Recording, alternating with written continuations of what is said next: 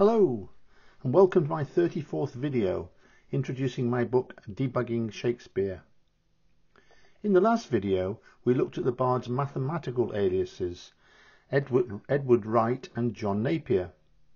We saw that the towns of Great Yarmouth in Norfolk and Saltash near Plymouth were shared attributes with Sir Ranulph Crewe, who died in 1645 or 6.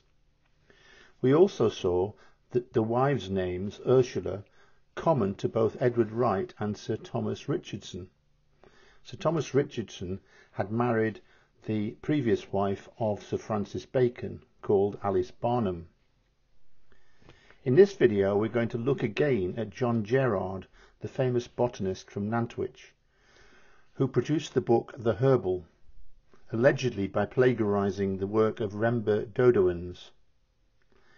We discover that Gerard supposedly died in 1612, but that Thomas Johnson edited and enlarged the same book and died in 1644, very close to the alleged year of death of Sir Ranulph Crewe.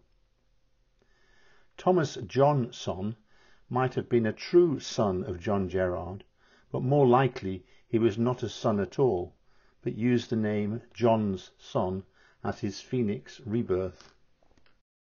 In fact, I believe that many of the bard's other aliases were prematurely killed off, only to be reborn as new characters, sometimes with the same name, allegedly a son or a nephew, and sometimes with a completely different first name. Thank you for watching.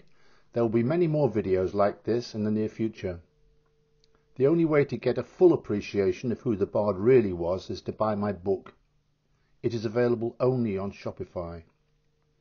Please scan the QR code shown with your mobile and you will have a direct link to Shopify. Thank you.